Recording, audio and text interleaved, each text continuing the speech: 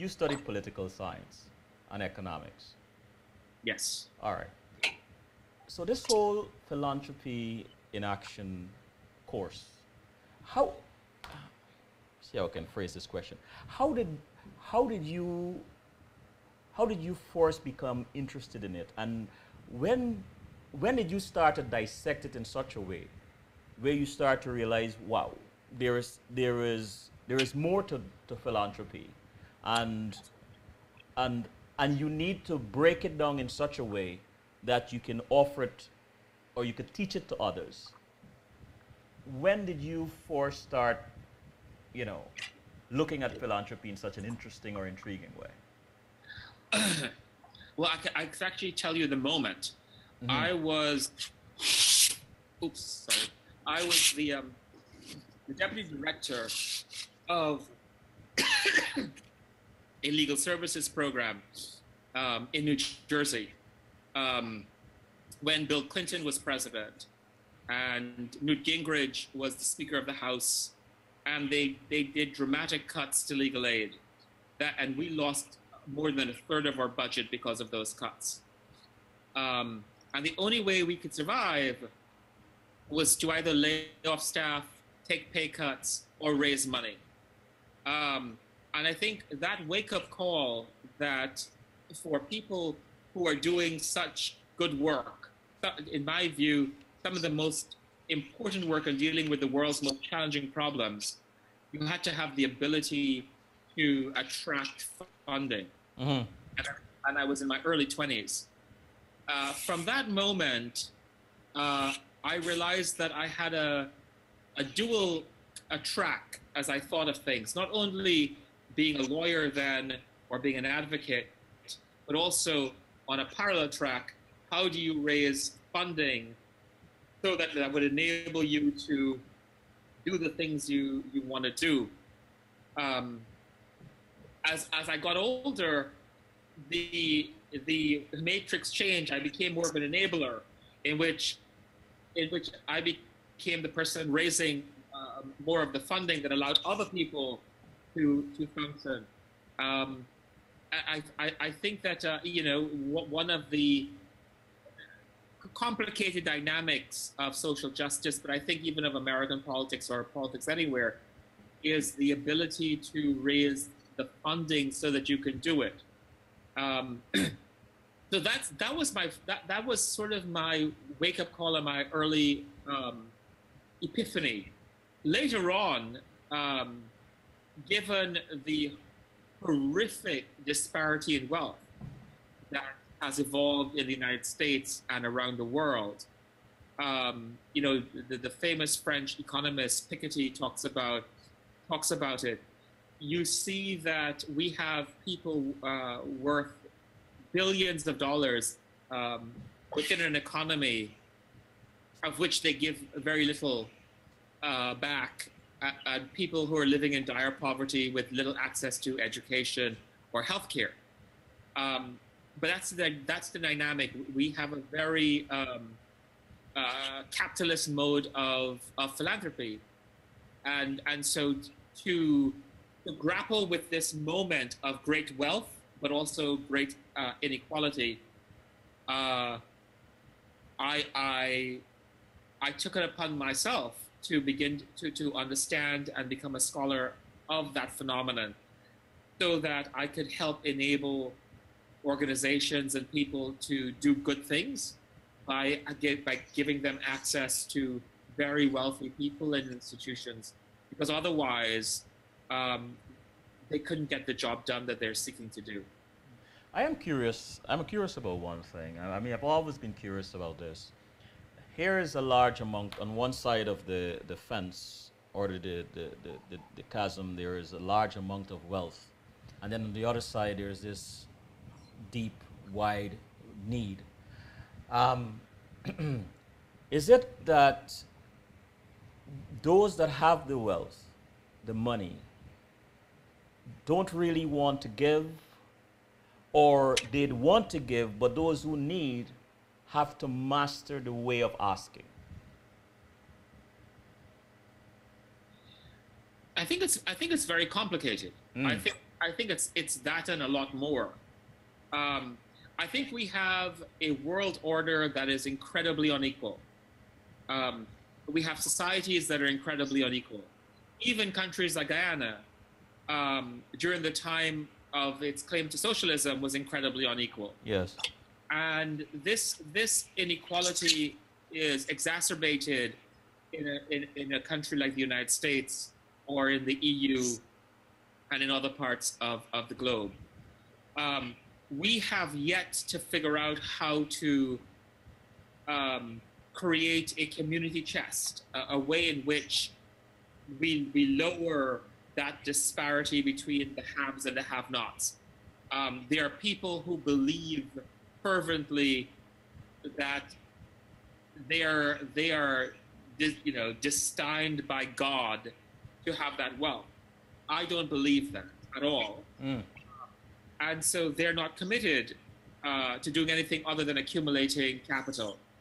There are those who do believe that they are destined by God to great wealth, but they will give back some of that wealth. And there are those who believe that that they should work to create greater equality so that there's a more evenly divided share of the pie.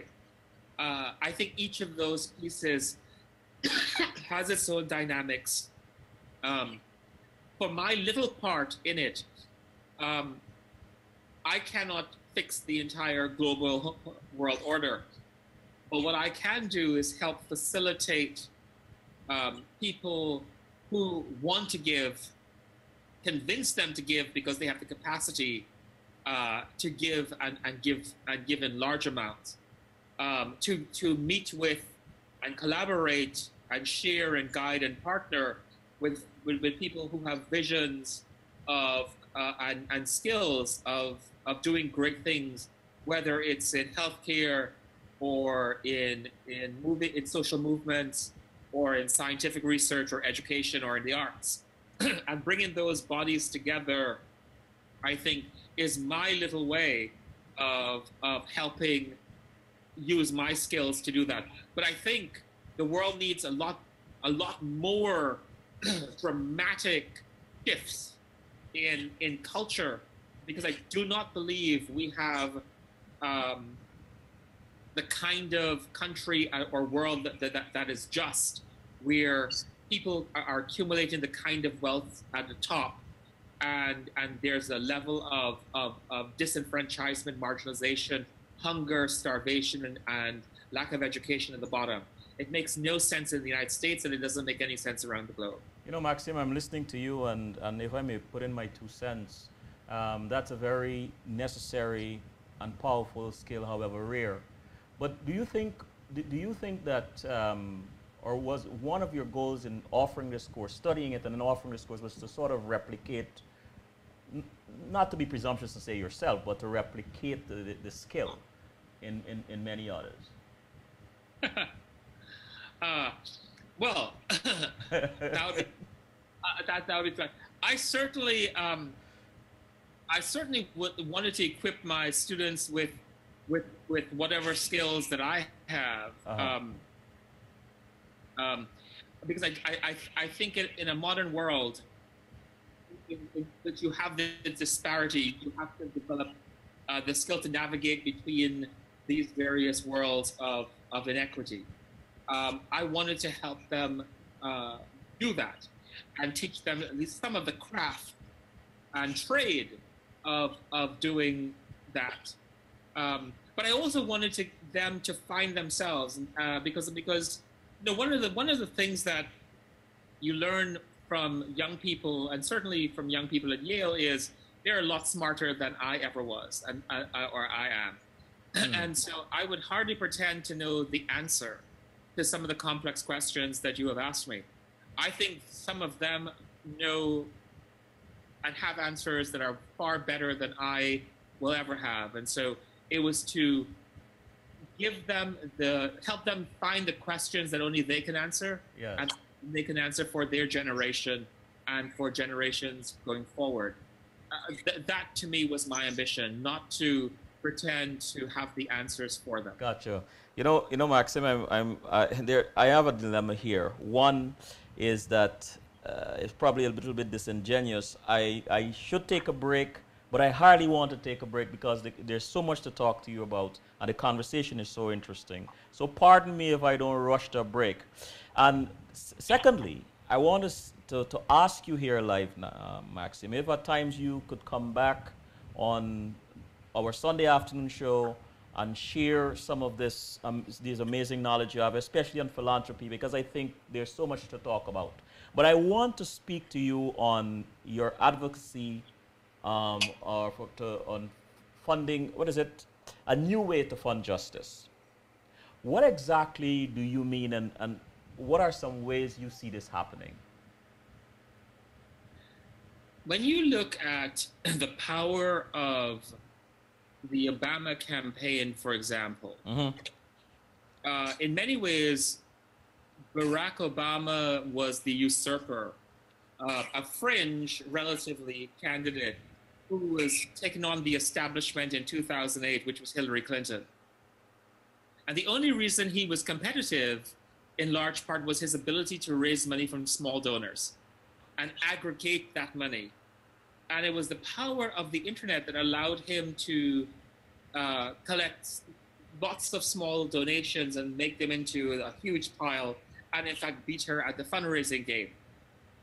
If you go from that to the phenomenon a few years ago of the ice bucket challenge that allowed what was a pretty dreaded disease raise more money in 3 months than they had done in their entire history. I realized that the tools of the internet can also be applied to social justice cases. The Kickstarter uses the power of the internet to aggregate money for the arts and artists and theater and so forth.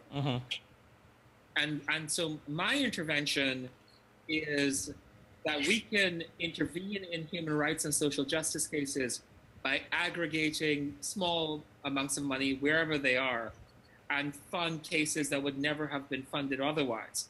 I think this allows cases to move forward, cases of torture in Ireland, cases of police brutality in the United States, cases involving migrant labor, wherever they happen to be, cases of stolen art, Nazi stolen art, or African masks that need to be restored to their rightful owners, but people who can't afford to do that. And so basically it's taking the idea that we can crowd fund social justice and environmental cases. Wow. And so that you're not just dependent on what in England they call a no-win, no-fee lawyer, or what in the United States they call a contingency attorney. But in fact, you can get money from the crowd to fund your case so that you can, in fact, zealously pursue human rights, social justice, and environmental justice. You mentioned Justice Investor early on. Let's talk a little bit about this. Why did you actually, or when did you actually create that? Well, it came out of a seminar. It came out of exactly a Philanthropy in Action. I was teaching about the ways in which people are finding innovative ways to raise funding. There are ways in which you can get grants from the federal government. There are ways in which you get grants from rich people. There were also ways in which Barack Obama raised money, ways in which the Ice Bucket Challenge raised money. And I realized, since I had been at the NAACP, and we had been struggling, as many organizations struggle annually to raise its budget, that one of the ways in which we could raise money is through the crowd, reaching out to that broad audience, that universe of people who are on the internet, and get them to support your cause. But in a very particular way. This is to support legal cases, which has never been done. Um, and it basically was there was a moment of clarity when I was thinking about, broadly speaking, the way in which Jewish philanthropy historically was about aggregating resources. So if I could just be historic for a second, there's sort of two branches of philanthropy historically. You have sort of Scottish philanthropy, which is like Rockefeller, Carnegie, and Bill Gates, one really wealthy person who is giving away his or her money. And then you have Jewish philanthropy, in which you were about the entire community of people coming together to fund something. And I thought that the modern iteration of this was using the internet to crowdfund, to aggregate money that we can fund justice and social justice cases. And that's basically, out of that scholarship came this idea. Do you remember the first? Did you actually put it into effect? Oh, yes. Yes. In fact, I created a nonprofit in the United States called Justice Investor, and I created a charity in the United Kingdom called Justice Investor. And the both are founded and both are working hard to try to find cases and to fund cases within the realm of human rights, social justice, and environmental justice. Do you remember the first response to the Justice Investor in the United States, the first donation? Do I remember the first donation? I have to. I remember the first set of donations. What was that like? I guess let me tweak the question a little. What was it like when you got a positive reaction? Well, there's certainly a feeling of the idea being vindicated, and an idea that's found its time. So I was very excited that, very excited that there was an aha moment for a lot of people, because one of the things about a good idea is how simple it is, and the simplicity of this idea was no one had ever done it. Wow! But it's so simple, and you wonder why has no one ever done this before? So I'm happy to have been, the first person to have thought of it, and I believe it's going to work. I believe it's going to be disruptive, and I believe it will finally help balance the scales of justice and give people access who otherwise would never have gotten access to the courts, whether they're in India, whether they're in the UK, the United States, Kenya, or wherever. I want to venture into an essay you wrote, New Political and Legal Strategies for African Americans. I mean, it pulled me in, and I mean, I got really interested in it. So let me try this. Dreaming big, dreaming creatively. October 4th, 2004. Yes. Among the things you spoke on, I want to zero in on strategies. One of which is go home. All right. Dean, I hope I'm pronouncing this person's name right. Dean Guido Calabresi. Yes. Pleaded with first-year students to take their talents back to their original homes when they graduated. Why did that resonate with you?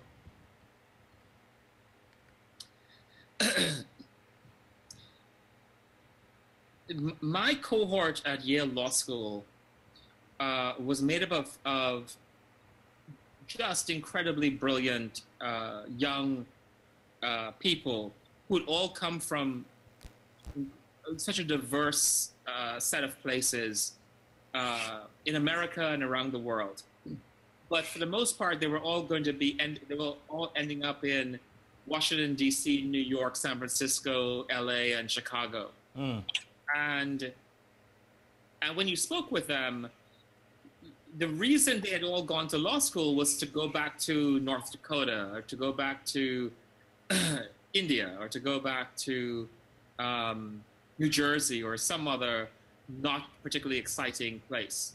But they were all now excited because they could enter into elite firms and other institutions in major centers of the United States or Europe. And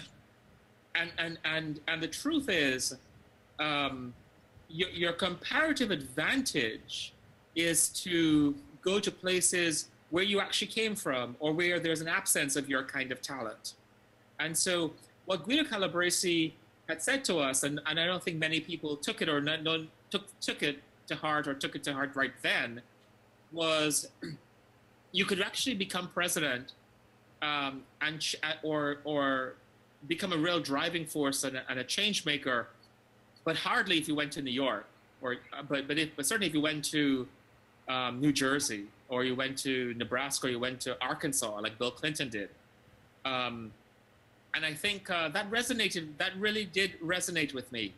And I certainly took it to heart as you saw from my career. And I would say that I would never have gotten my career had I not gone to some of these small ponds where there was a dire need for talent and for someone who had that kind of elite training that I've had. Wow. Of course, there are costs, right? It takes for of course. Right.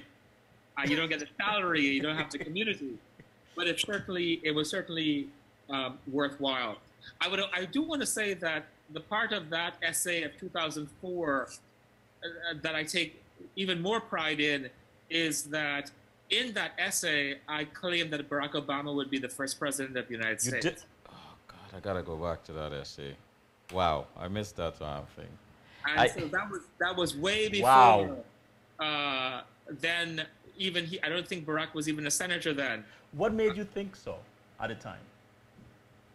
Because I'd met him, and this was the most remarkable, one of the most, I would say the most remarkable human being that I had met. And I felt such a passion and a love for this man. And even back then, in 2004, I penned it that he would be the first African-American president. I was right. Wow. Well, congratulations on that. But I want to ask you a question that came up when, about this comment that this guy, Guido Calabresi, said. What do you say to the young, brilliant young mind that is arguing against going home? The argument being, well, home might not be ready for me. Let's say a place coming from on a developed or a developing nation like Guyana or somewhere in Africa, and they're saying, well, here I just have one of these elite education. What sense does it make going home when home might not be ready for me? What argument what would you tell that young student if or graduate, sorry, if they had come to you for advice? That the world is never ready for you. You have to make it ready. I'm going to write this down. The world is never ready for you. Wow. And part of struggle and part of the joy of one's life is in fact to say that you had a market impact on it, or that you created a space, or you made something ready that was not ready. If I were waiting for the NAACP, for example, to have embraced LGBT rights, I would never have joined it before I joined it. And so I think that what I wanted my students to believe is that they were empowered and gifted in a way to create, wherever they went, the kind of world and culture that they wanted to live in, not to seek to just embed themselves where it already existed, because then they just wasted all that talent and training. So what I would say is the mark of your talent and your soul is if you could go to a place and then change it. I love it. I love it. You be the change. One of the other strategies, the third strategy, draw on the power, I love this one, draw on the power of older women of color. How did you remember to factor this population into your overall strategy, Maxim? Because I had a lot of older women of color in my life. One quick question on that point, on that note. Um, how have some of them affected you or helped to mold you into this man you have become?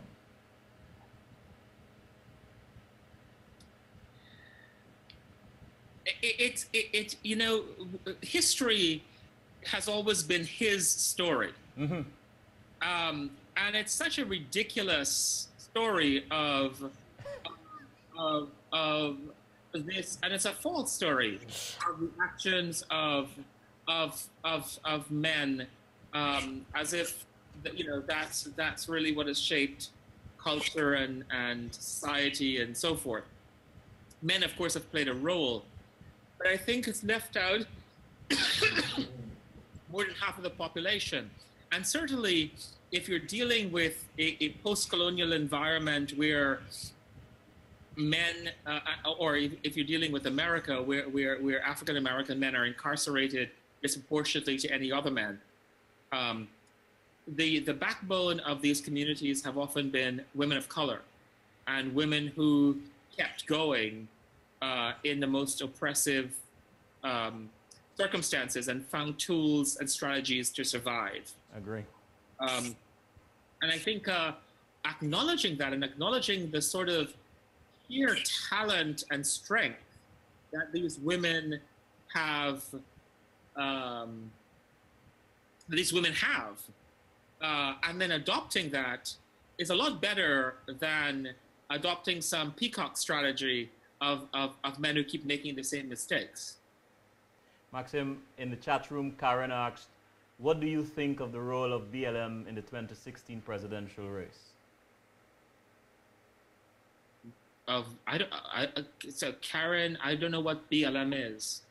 All right, I'm sure Karen is Black listening. Lives Matter. Oh, sorry. Oh my God.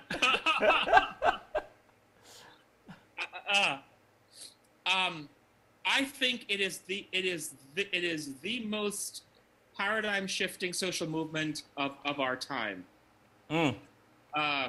I think we've certainly had the paradigm shifting social movement of LGBT rights. The Black Lives Matter movement. The fact that it has infiltrated every aspect of our society, from the Supreme Court to television to people on the street, with an acknowledgement. And again, this goes back to the media, with acknowledgement through all kinds of media that that there continues to be this horrific disparity in the treatment of African Americans and others vis-a-vis the majority is important. And I think it's not. By the way, let me be clear. I don't think this is a new phenomenon. The new phenomenon is that the technology exists to bring it to light. The horrors that people are seeing have been going on for quite a long time.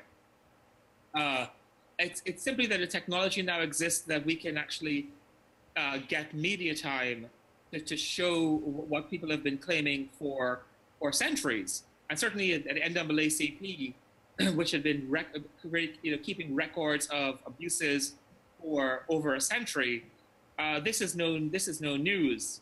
But I think the Black Lives Matter movement is a movement that is not going away. And I was just thrilled to read actually today of a judge, a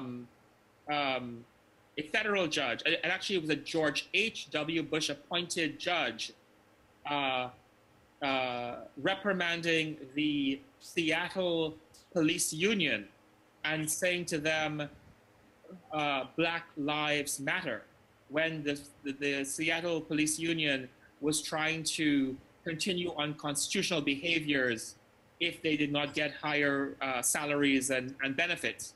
It's outrageous to think that you think it's negotiable to continue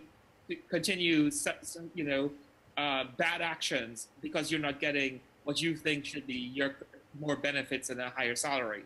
It's unconstitutional. It's unconstitutional. You stop it immediately. So the fact that we are hearing Glenn Beck Of all people. tells me that it has reached, if not its apex, it's certainly reached that point of crossover appeal. What are your deep concerns and fears about justice, the LGBT community, and the black community? Well, my fear is about any group that achieves something that it's wanted to achieve and then disappears from the movement. My greatest fear, but I don't see it happening, by the way, would have been if LGBT people, having achieved marriage, suddenly walked away from the broader social movements of class and racial justice and economic justice that we continue to struggle with.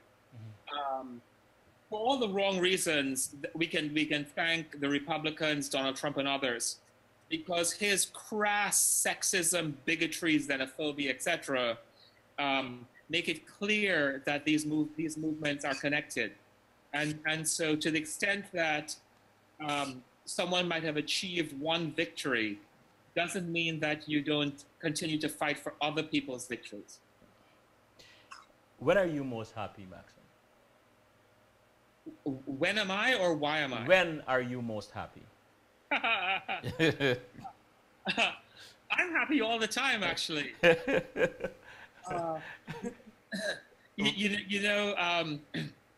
We have a lot of challenges going right now, and the worst thing to me is if you let people win by being unhappy. If you are if they get in your head and make you depressed and make you unhappy, they have won. Love it. Love this. I'm incredibly happy and joyful because they don't have my mind. I have my own mind, and they don't have my students' mind. I'm able to affect my students' minds hopefully in a really good way. So I feel I'm happy. I'm subversive and disruptive too. I'm disruptive and I'm doing my part. So what else can I ask for? If you could go back in time, what would you tell that 15-year-old boy? Well, that 50. You know, it's so funny. That 50-year-old boy is in me still, but so different. That 50-year-old boy was so busy trying to. I don't think he was trying to fit in, but he was trying to say something I said earlier. He was trying to assume an identity that wasn't his, and I would tell him that the only identity he should ever want to assume is his own. What makes you laugh out loud, Maxim? You just did. I think when I hear the sort of humorous rhetoric passing as political argument from people like Donald Trump, it makes me laugh out loud. It doesn't make me not consider it dangerous, because it is, but it makes me realize that someone is giving voice to all of those unstated things that some people have been thinking and doing for a long time. And in many ways, the articulation of that kind of arrogance and hate and hatefulness allows us to grapple with it in a very direct way. Being able to grapple with things should make us happy. And by the way, I'm in no way encouraging or endorsing hateful language and speech, but it is hysterically funny that the Republican Party and folks of that nature are now being captured on film everywhere, spouting the kind of ignorance that we are seeing today. Maxim, I'm going to go to the chat room for a bit and I'm going to beg you for a minute or two because there are two strategies that I find very important I really want to ask you about. And I mean, you can be quick about it. Anyway, Karen asked, said, many activists with the BLM movement are LGBTQ. How does this square with the perceived homophobia within the community? Well, so I think it's this is one of the history repeating itself, and so I'm so glad Karen asked that question, because Julian Bond would say history hasn't changed. The reason we got to the Civil Rights March on Washington was because of LGBT people. If it wasn't for one of Julian's jokes before he died was that Martin Luther King, he would say, could not organize vampires to a bloodbath. He was an amazing orator, and he had other kinds of skills, but he's certainly not an organizer. Bayard Rustin, on the other hand, a gay man, was. And the women and the lesbians and others behind the Black Lives Movement is just a continuation of the tradition in which LGBT people have anchored many movements over centuries. They just haven't been acknowledged for doing that. I think that, Karen, the perception, people are using the or how should I put this? People are getting some sort of currency out of the perception that there is homophobia and other kinds of problems within Black movements, and certainly there are some of that, but it's certainly not the way that people want to use it to divide us. I think there was a time, let's say in the George W. Bush time with the Karl Rove politics, that these things were wedge issues and wedge issues in certain communities. I would argue today that is laughable. Gay marriage is not a wedge issue today in our politics, and part of that is the NAACP's movement on it. Part of that is just many other people's movement on it. So I think the Black Lives Matter movement is astounding for keeping racial justice at its core, but also keeping LGBT people as some of its key leadership, and informing in a cross-pollinating way strategies from both the civil rights movement and the LGBT rights movement together in this new movement. The sixth strategy is, as I asked you, right? Ally with the gay community. But what really drew my attention was the comment that it's far too late in the day for blacks to be homophobic or anti-Semitic, for that matter. We cannot afford to lose natural allies based on the same kind of irrational, noxious prejudices we ourselves have fought for so long. How close to a personal compass is your list of 7 strategies, Maxim? I'm so sorry I don't have time to ask you about the networking your heart out, because I think that is very, very important. But back to this, how close to a personal compass is this? Very close. I don't want to say that the 7 strategies are just, words that Maxim lives by. But I do think that what you just read is part of all of our DNA, your DNA, my DNA, Karen's DNA, and any of our other listeners. It is Black people of all people can't afford to be prejudiced. I think any of the colonized world, it's ludicrous to think of us or any of us as embodying a kind of prejudice, homophobia, things that we inherited from the Victorian era, and so forth. We know what it's like to have centuries of oppression, pigmentation, ludicrously having meanings that make no sense, and so choosing to love who you want to love as a marker of personal worth is ridiculous. And so, of all people, we should, and we have to be, and we are, I think, much more welcoming and progressive and tolerant of difference, because we understand that difference is what makes us stronger. It's what makes the world beautiful. It's what makes us beautiful. And without that, then we question our own identity and our own sense of self. Maxim, thank you. Thank you very much. Well, you're very welcome. I'm delighted to have, you know, I think it's 105 where I am at the moment. Oh my God.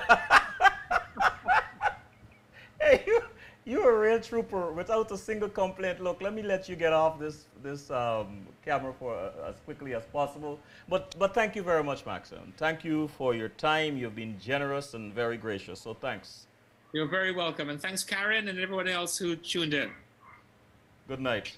Good night. Bye-bye. Bye.